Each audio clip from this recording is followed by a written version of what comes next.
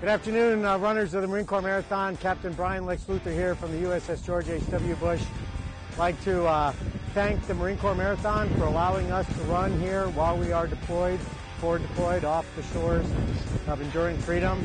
Every little bit of America that we can bring to us here makes the deployment go a little faster, and we like the challenge of the few, the proud, the Marines. Good luck to everybody running in the 36th Marine Corps Marathon, because that's how we roll on the George H. Bush.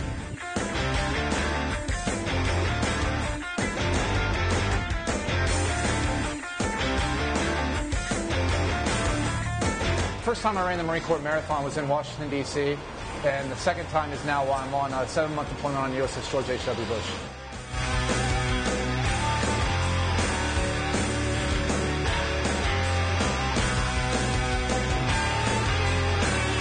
There's definitely some unique challenges training for marathon out here.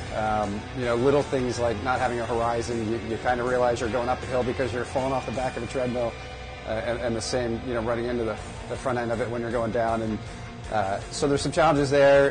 Equipment being up is sometimes tough, and then of course finding time to actually run.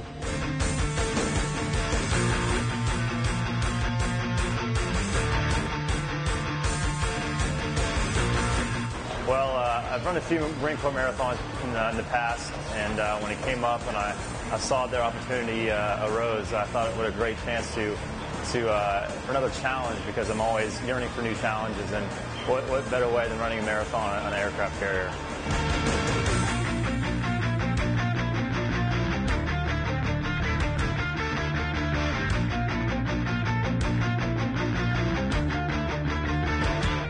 On behalf of all the men and women of the George Herbert Walker Bush Strike Group, to the runners of the Marine Corps Marathon,